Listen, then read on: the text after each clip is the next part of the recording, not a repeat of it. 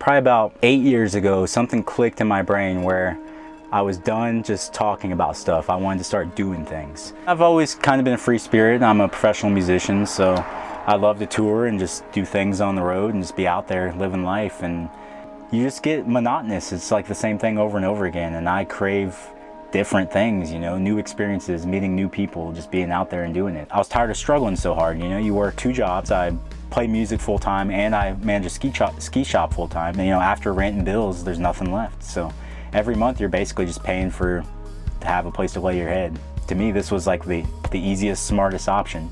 My family has been in RVing forever. I mean, my grandparents have been full-time RVers since I was a little kid.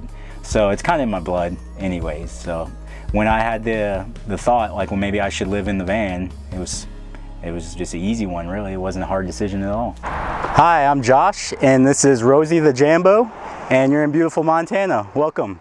When I found this ambulance, I really didn't know anything about the ambulance movement that's kind of sweeping the country right now. I didn't have any kind of idea that it existed. I was just hiking on a trail. I came out of the trailhead and the ambulance was parked there. So what better rig, I thought, to start off with than an ambulance. I mean, it's built to withstand a flip over, so it's a pretty solid vehicle. So this is the inside of the Jambo. Over in the corner here is going to be the wood stove area. It's one of the things that I quite haven't finished just yet. I got the cubic mini that has to be plumbed out, obviously, and there's going to be like a wood box underneath. But for now, I'm just kind of storing all my extra stuff there, obviously. I don't read a whole lot, but, you know, I'm building my book collection, and it's a good place to put other things, like, you know, my Buddha. You gotta have Buddha. I have my dog's ashes. Actually, I have my father's ashes and things like that. So, you know, it's just a good place to put stuff away from everything. And so, as you can see, the kitchen area and the other side, I went with a pretty unique kind of wall here.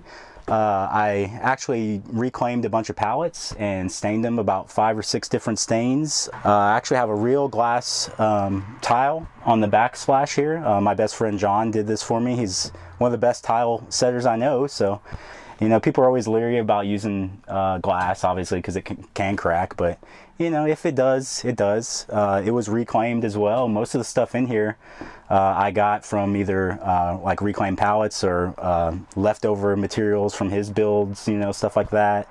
Or even the countertop here, which is a blue pine slab. I bought that for 20 bucks. I went with the stove for the same reason. I found that online for like 20, 40, I think it was 40 bucks at the most.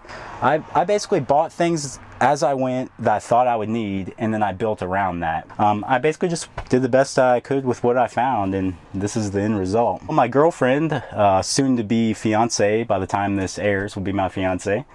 This was her idea. It's labeled for things that are in there since I can't see it. You know, beans, noodles, oatmeal, random stuff. You know, just whatever goes up there that I don't really have a spot for.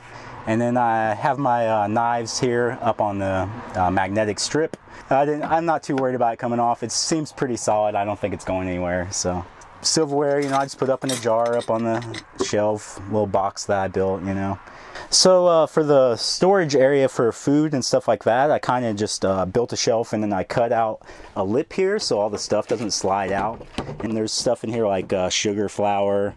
Back behind there is a couple boxes with like some dishes, stuff like that. Also, I have an actual stainless steel bar sink here that works off the foot pump. I'm sure everybody's seen these on the internet. That's the Baby Whale, I think it's called, foot pump on Amazon.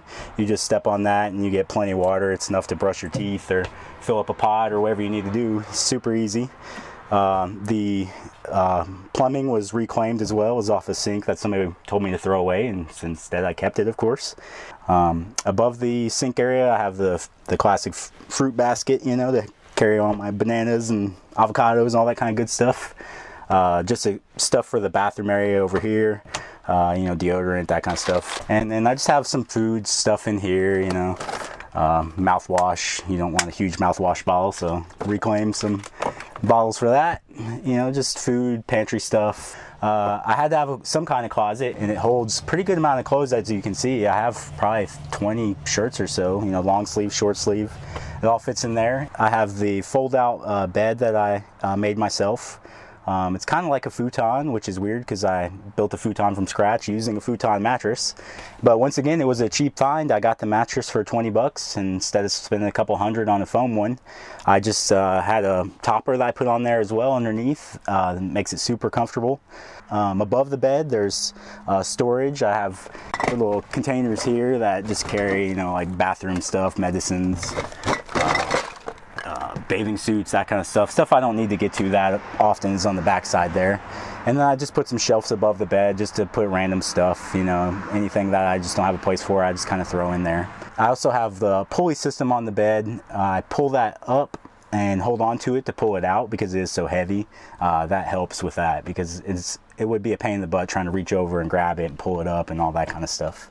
Under the bed, I have a bunch of storage for stuff, mostly clothes. My girlfriend, once again, helped me with this. She's really good at organizing things, and I'm horrible at it. So pants, you know, socks, underwear, that kind of stuff in this one. Just a crate with shoes over here for this. I think in this one is just random like winter stuff that I'm not using right now.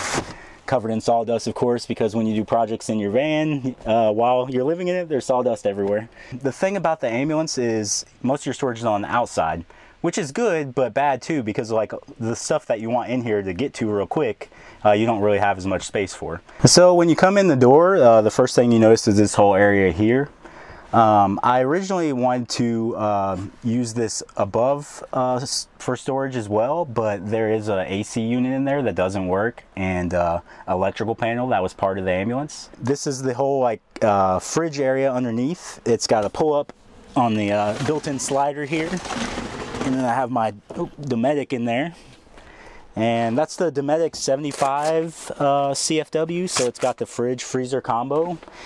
It's a great fridge. I don't regret that purchase one bit, honestly. It's amazing. This little area actually keeps it really cool because of it's got the cover and everything, and also I'll put like my pillows and extra blankets and stuff in there as well. So it's like triple insulated basically, so the fridge is not working hard at all, really.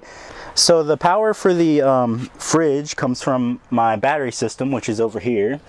So under here I have two 6-volt Duracell batteries that I hooked together, and those run to the fuse panel there and then up to all the stuff. I have these Rengy panels here as well, and these are the portable ones, so I can put those out in the sun. I have like a 25 extension on the cords, so you can pretty much get it anywhere that the sun is, which helps, especially because you don't have to park in the sun all the time. So it stays way cooler in here, and then I'm charging the batteries at the same time in the sun with the portable panels. So I built this cabinet here myself as well. It's just held together with the string that comes with the banana hammock, of course. It just, you know, important paperwork, that kind of stuff. I've never built a cabinet before, so this was my first try. I mean, it's not completely level, which nothing in here is, but it does the trick. The walkway, I don't use, which I thought I would, so I left it open, but I have noticed, since the front of the cab isn't insulated, all the heat comes and the cold comes from up there straight back. This entire back cab, I redid all the insulation, so there's 2 inches of foam board and there's a layer of Reflectix, and then there's plywood and even pallet wood. So back here is super insulated, even the ceilings. Also, like I was saying, I didn't go with the max air fan, so I utilized the vent system that's here in the ambulance already, actually. I went with some marine grade fans that I connected to the ducting that's already in the ambulance, and then I installed these switches for speed control, so you can go up and down with the speed. And that one's an in. There's one down by the door that sucks air out, and then I have one here above the stove as well that sucks air out of the stove area as well. So all the steam and stuff usually goes out that way. So on the back here, I basically just have all my cleaning supplies, stuff I don't want near the engine compartment area, you know, stuff that might be flammable, obviously. Stay back here away from everything. Around the other side here, this is where the fridge is. So there's not much storage going on in there, but I have my battery box underneath there as well. Like I said, eventually if I had that on a pull out, I would have some kind of storage above there, but for now it's just the fridge area.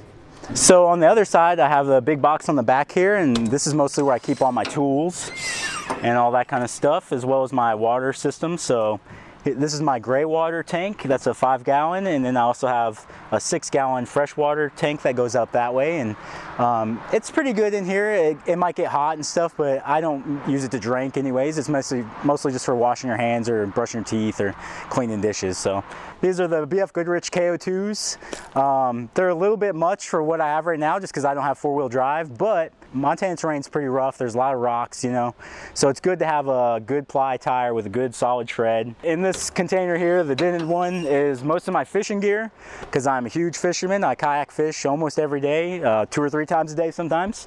And then this is my favorite cabinet, because it's got all the good fun toys in there, well, besides the broom. It's got my fishing poles and also my snowboards, helmet, boots, all my stuff for the winter seasons in there as well. And then, as you can see, the monstrosity of electrical panels in there as well. I was going to take all that out, but after talking to my mechanic, who actually is an ambulance mechanic, he informed me that some of that's tied into the system. So instead of spending hours and hours and hours figuring out what goes to what and ripping it out, I didn't have the time, because I was trying to be in this thing as soon as possible. So that's why I built the light box in the back to cover up all this wiring running back there, basically. When you cut off all the fat, it's pretty easy to save money, really. You know, for the first time in my life, I can just go out and buy something I really want, like a new pair of shoes or something, and not have to worry about coming up with the money, because I have it now. You know, it's a good feeling. This has been something that's turned into a passion over the last 6 months, just researching, doing the YouTube thing, figuring everything out, you know. It's pretty cool, and I love the problem solving of it, because sometimes things don't always work, you know. And above my sink, actually, I have a little thing, and it says no problems, just solutions. And I really feel that's true, because there's always going to be something. You just have to figure it out, basically. When you feel in your heart that something's right, go for it, because that is the right thing. Yeah, that's your heart telling you to follow it. So basically, I just follow my heart, and it hasn't led me astray yet. So just live life with your passions, basically. Follow your passions. That's how you be happy. You can check me out on YouTube under Josh and the Jambo, and I'm also on Instagram under Josh and the Jambo as well. I chronicle my snowboarding, music, drumming, and the van life conversions and stuff like that as well. So definitely check it out. We'll let this. Oh, I just said I don't do that. Yeah, I did it. Actually, could you be on